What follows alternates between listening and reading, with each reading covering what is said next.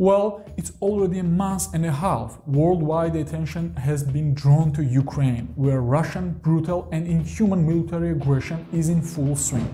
Though, as it appeared, the brave Ukrainian nation had a lot to offer to occupiers in response and is successfully backlashing Russists. So, what all this has to do with RGC? Well, because of the war in Ukraine, nearly on a daily basis we are watching Ukrainian troops on air, predominantly in beard.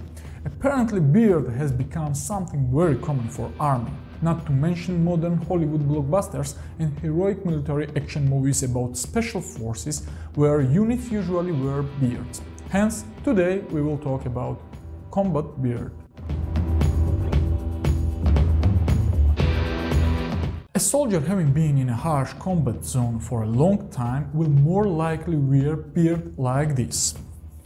Army is all about discipline, subordination and regulations. Every grooming standard has its specific purpose. The core idea behind them is an effective mechanism of order that applies to a large quantity of personnel. What's this about refusing to shave? Who is refusing to shave? We are. Who is we? We!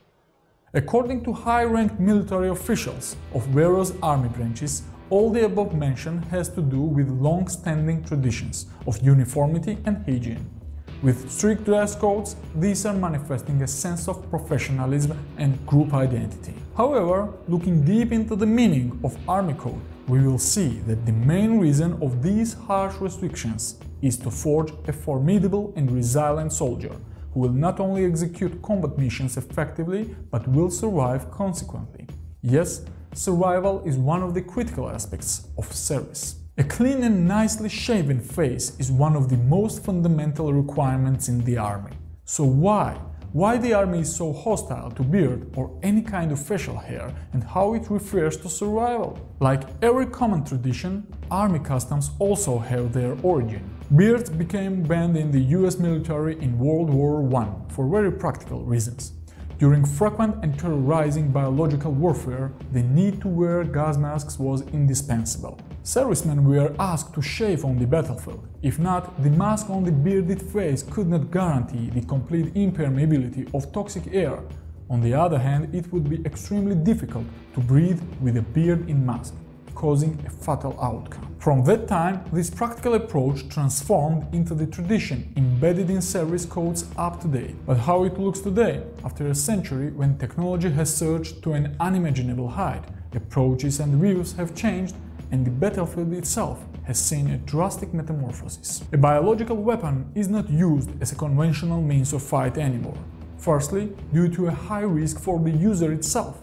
Even during World War I, in case of slight miscalculation of weather conditions or the swift change of wind direction, it could impose a serious threat to its exploiter. Secondly, the biological weapon became highly restricted by international law and ultimately is considered as an inhuman weapon. As a result, we have seen it being used only a couple of times by some outcast dictators.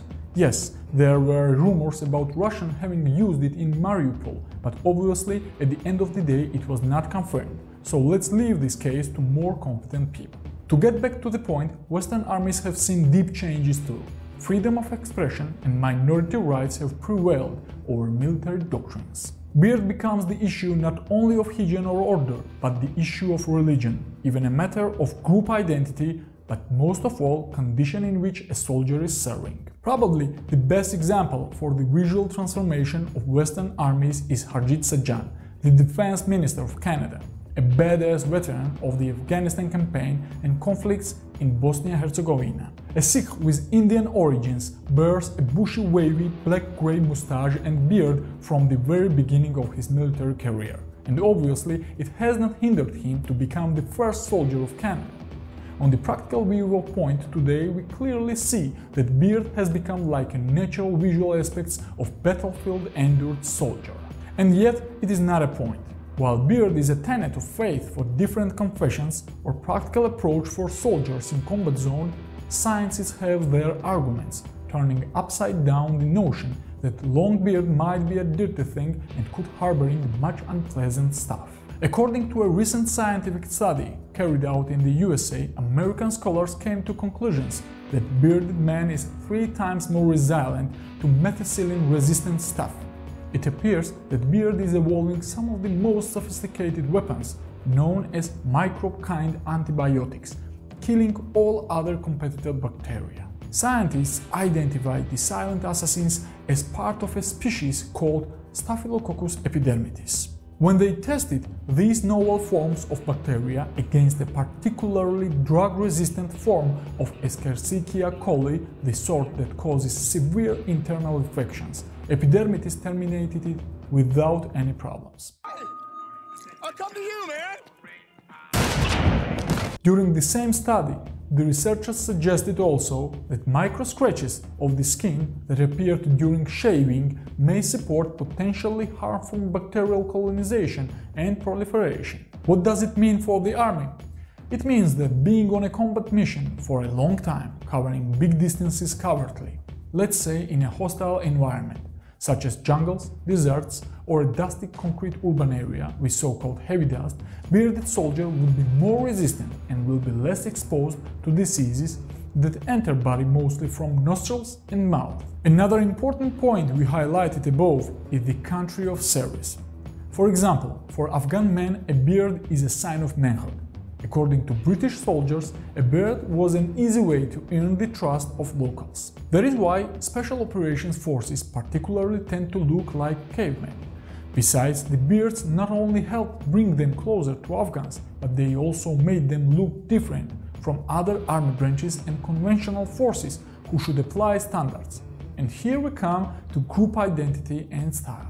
In modern Hollywood blockbusters, we already got used to a fierce special operations member with a rigorous beardy look, who is not only effective in combat, using its extraterrestrial combat skills, but looks frightening as well. Not to mention movies about the Viking era, where long beard is a kind of sign of being fierce Norseman.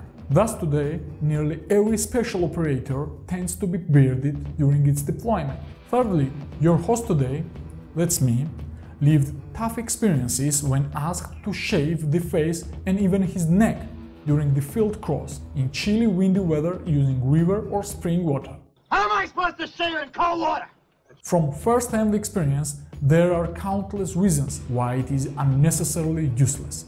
Skin irritation, risk of catching some infection using dirty water, waste of time, energy or even supplies, and high risk of being incapable to defend yourself if ambushed during the process of shaving. But still, instructors and commanders were relentlessly requiring recruits to be cleanly shaven even during the long distances marches. Can you imagine Ukrainian soldier expecting an attack in any minute to get distracted by shaving the face? Come on. Naturally, we are not talking about ceremonial occasions or being stationed in barracks.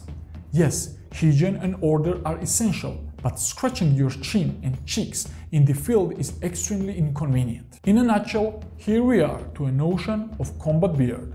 With all said, according to modern regulations today, the elite soldiers may grow out their beards and wear long hairs if it is useful while conducting secret operations in Syria, Iraq or in Afghanistan in the past. Since there are no more coalition forces there, instead we have Taliban with their own beard style.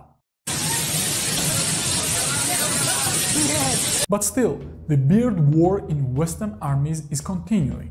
Officials are reluctant to ease beard standards, regular soldiers are still forbidden to wear beards, and it is prestige only for high-ranked officers and exclusive special operators. That's all for today. Hope you liked the video, don't forget to smash like button and subscribe on our channel. See you next time, stay tuned.